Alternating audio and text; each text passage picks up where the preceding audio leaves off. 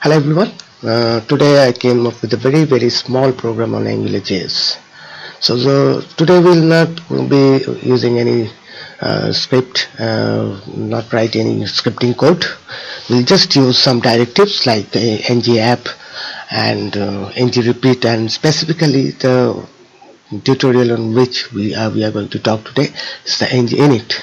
So ng-init is something by which you can initialize some data and just manipulate the data on your HTML page without writing any script. I'll just import the angular.min.js script .js file, the AngularJs API, and the rest will be in the HTML page.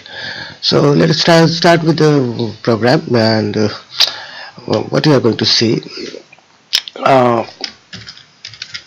I've already created a file known as ng-init.html, and I'm using Sublime Text 3.1. I think I forgot the version.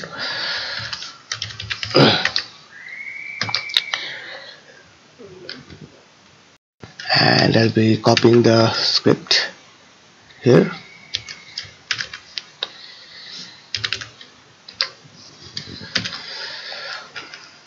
So this is my head section, and now we'll come to the body section.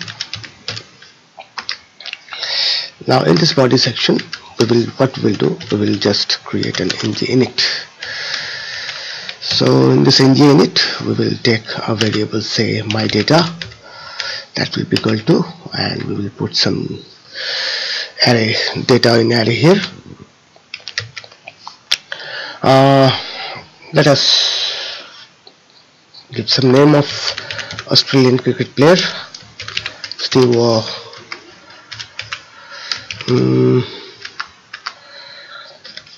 Glenn McGrath. Then my favorite, Shane Warne. Let's talk about Brett Lee. And who is there? Of course, Ricky Ponting.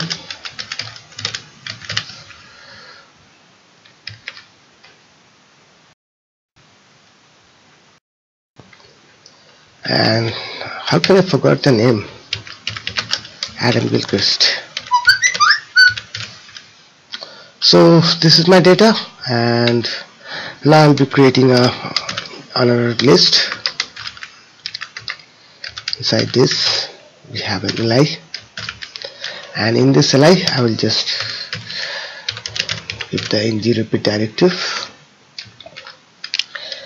So what will be data in my data, just a moment, and it will be data. So this is all about this is the program, and let us just check out what comes. So here is the ng-init.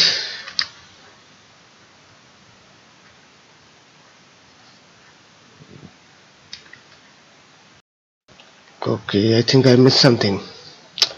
Yeah, I have missed the main thing, that is ng-app. So you have to declare the main directive ng-app, otherwise HTML cannot recognize it as AngularJs application. So let's now again go to the page and refresh it. Okay, so it's there. So let us do something else. Say we just remove this and make it a table.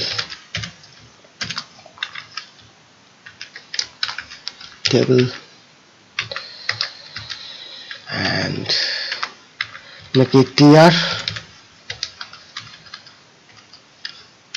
and just remove this from here and make a td.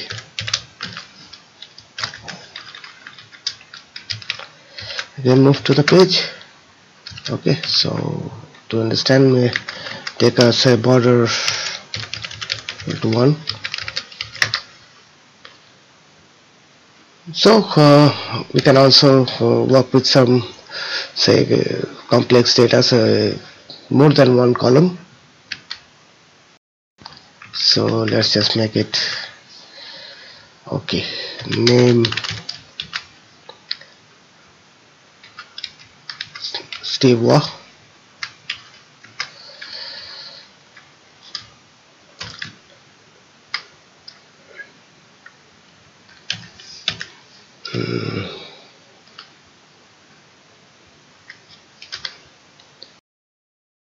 like it's a category, batsman. So let us just a moment. Okay, so let us just make it up a little bit proper.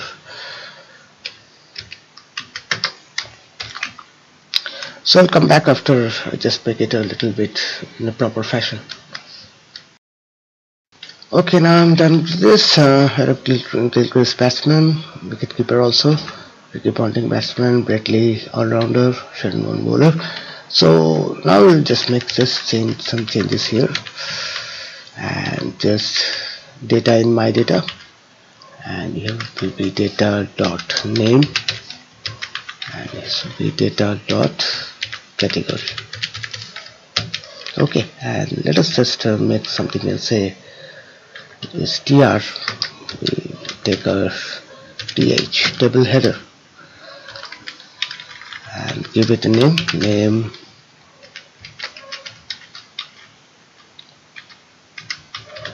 category. Okay, I think I'm done with this. Oh no, okay, I just want to have to put this before here. It should be not within the ng repeat, otherwise it will go went on repeating. So tr do table header and ta.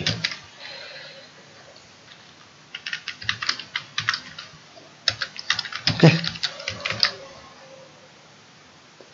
so this is our output. So we have also done with more than multiple columns data. So this is how, see, I have not written a single line of scripting code, okay, any JavaScript code or AngularJS code. I've just used the directive. First one is ng-app, which declares the HTML that this HTML is going to use an AngularJS application, and second is the ng-init, which is initialize the data within a variable called my data, and then within the table we do the same thing as we do when we use initialize data into a variable inside the script. So ng-init does the same thing as we do inside a script, suppose inside a controller, or when we retrieve data using Ajax HTTP GET. So we did the same thing here. So this is all about this video. I hope you like this. Please press the like button if you like the video, and please subscribe to my channel. That's SCBHRO 190776. Thank you very much. Goodbye.